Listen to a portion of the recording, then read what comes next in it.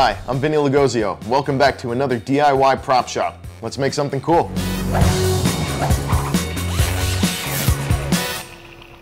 Before we get started, just wanted to give a quick shout out to Loot Crate for sponsoring this week's episode. Loot Crate, if you're not familiar, is a monthly subscription service where every month they will send you a box full of really geeky items. There's always kind of a different theme. We got a Halo 5 lunchbox, kind of a knit pixely shirt with the Curiosity rover, even more stuff in the box. Galaxy Quest patch, you put that on your backpack or your jacket.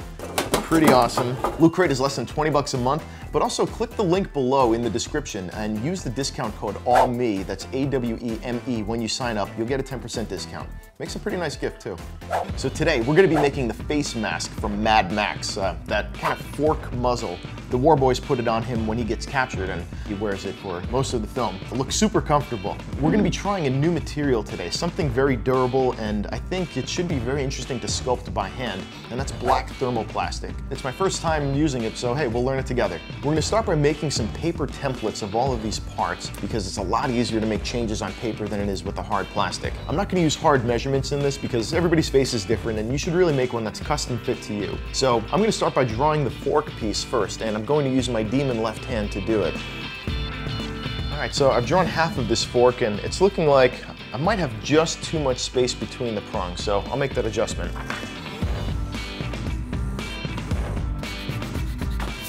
Now we're going to do something that is super cheaty and I love it. I don't trust myself to get those details exactly symmetrical. That's why I've only drawn half, and we're going to fold the page, flip it over, mark down the transfer lines, and see how we look. So we've got enough of a ghosted image on the other side of the center line that I can use that as a guide to start darkening those lines.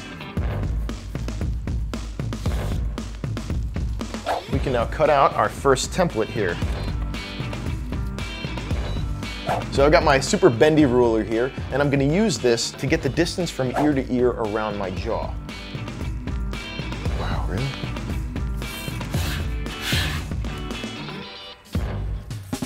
So we've got our paper template all done, and this is just a collection of pieces all kind of cobbled together, which is really how the mask looks. And just as a test fit, this is a really good time to make sure that all of this fits exactly the way that you'd like it to, because working with paper is very, very easy to change. So when you're ready, we're gonna move on to the big stuff. This is a roll of thermoplastic, and I've mentioned it now in this episode, but this is a material that when you apply heat to it, it actually becomes malleable to your touch, and then you can sculpt that, and as it cools, it becomes very nice and rigid. I bought a big roll of this because I know that I'm gonna use it for other projects, but you can get small samples of this for roughly $25, $30. So we're going to take all of our paper templates, trace them onto the thermoplastic, heat them up, and then wrap them into the shapes that we want. And when we want a little bit of thickness on some of these pieces, like I'm thinking maybe that front trident shape, I've also got some foam paper that we're going to sandwich in between two pieces of the thermoplastic.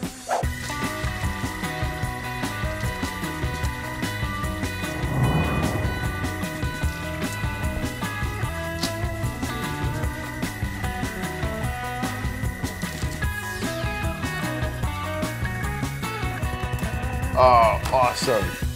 So, as you can see, I've got my table all shiny and chrome. Actually, it's aluminum foil, and I'm just using that to protect the surface from the heat because this heat gun gets extremely hot. I really want to point out this is not a hair dryer. You need to be really, really careful with this, especially do not touch the metal part on the front. You're going to hold it away from your body as you heat up the thermoplastic in sheets. Especially do not do this on carpet or anything flammable. Your parents are going to be really pissed. So, I've got all of my cutout pieces lined up and ready to go. We're going to go double layers for all of the straps, and for the fork foam paper, I'm going to sandwich that right in between the two. I'm going to put the heat gun to its low setting, and you see almost immediately how the heat takes that natural curve out of it since it came in that roll. It should be pretty nice. We're going double thick.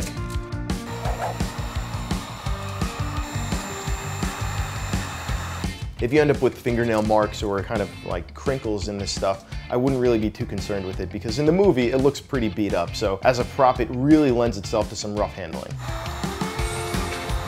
That shine quality starts to go away as you heat, and actually that's a good way to see your progress. It's not like working with epoxy where you've got seconds. There's a little forgiveness in here. And I'm gonna give it the once over. and a flip, backside.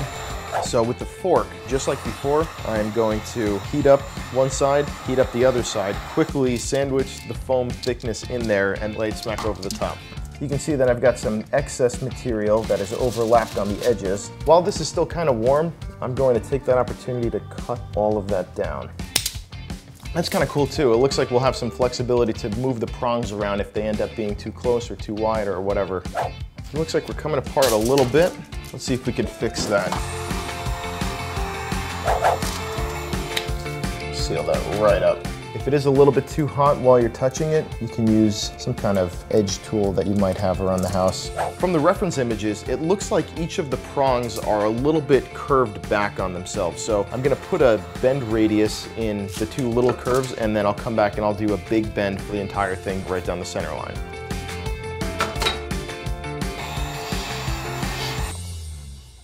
And now I'm going to heat up this strap piece and fit it right into that angle that we just made. We want to heat both surfaces. Let's see if we can hold that for a couple of seconds just to get a good mold happening. That's pretty good. Oh yeah. Yeah, just bendy enough. One of the last things that we'll need to add to this is the head strap that goes all the way around your skull, holds things in place. So our head strap is bonded in. Now we need something, a belt around the bottom of the neck so that you can now take this mask on and off. You could make it a fully bonded piece, but then you'd probably have to file it off. So in order to put this belt on, I've cut out these tabs and I'll stick these onto the back so that I can loop the belt around. And then after that, I've cut out some bolt heads, also from the thermoplastic. Just by using heat, we'll be able to stick all over this mask.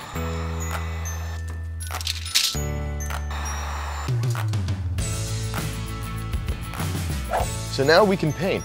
We're gonna hit this with a coat of primer and then a coat of silver hammer textured paint.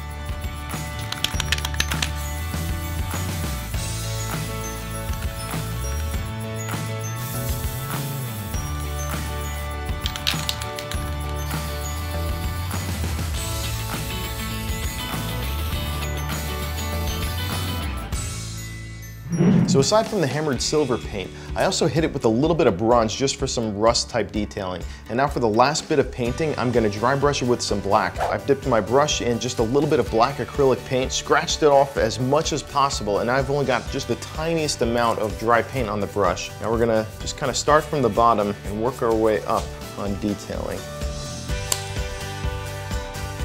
So I've cut the straps to exactly the length that I'll need. So now I can just fold the tabs over and glue it up.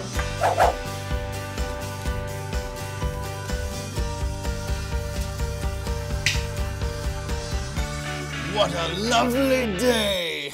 I will say that the mask is more comfortable than I thought it was going to be. This was a pretty good build. I think we learned some great skills with the thermoplastic. I was really happy with the detail on how that all came out. I think if you ever want to cosplay Mad Max, you make this mask, make a fake chain with a bloodline and wear, I guess, a shirt, and you're pretty much good to go.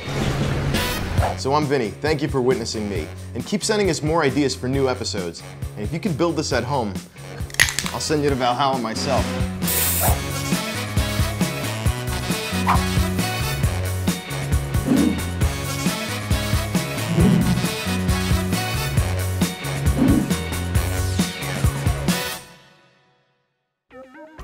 Click the box on the right to sign up for Loot Crate now. You'll receive your own box of awesome and save 10% on a new subscription by using the code AWEME. You have until February 19th at 9 p.m. Pacific to subscribe and receive the February Crate, which includes an exclusive collectible. The February Crate is themed Dead, with awesome items from shows like The Walking Dead.